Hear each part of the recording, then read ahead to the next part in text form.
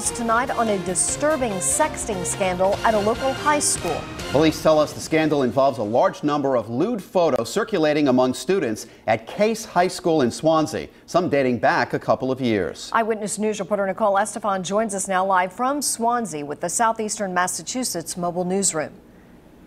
Well, Mike and Susan, to help protect the integrity of this investigation as well as the identity of these teenagers involved, details are far and few in between. But what we do know is this is not a small case of sexting. In fact, it is widespread, and police tell us the investigation is extensive.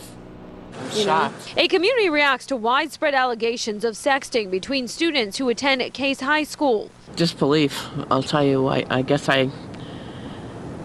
total disbelief.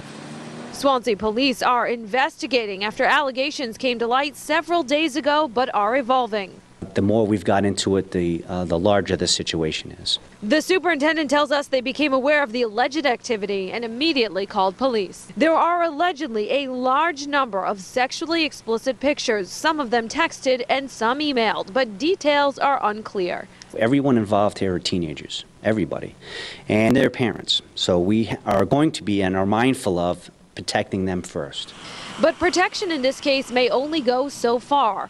If charges were to be brought under Massachusetts law, the penalties are stiff.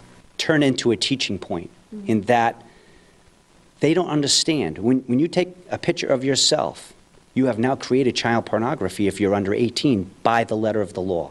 If you now send it to somebody, you've now disseminated child pornography. These are all felonies. Police tell us that the investigation goes back a couple of years and will take some time to complete. Well, police say when that investigation is complete, they will be meeting with the DA to make suggestions on how to move forward. Coming up new at 6, we'll have reaction from parents about the potential consequences of this sexting scandal. We're live in Swansea with the Mobile Newsroom. Nicole Estefan, Eyewitness News.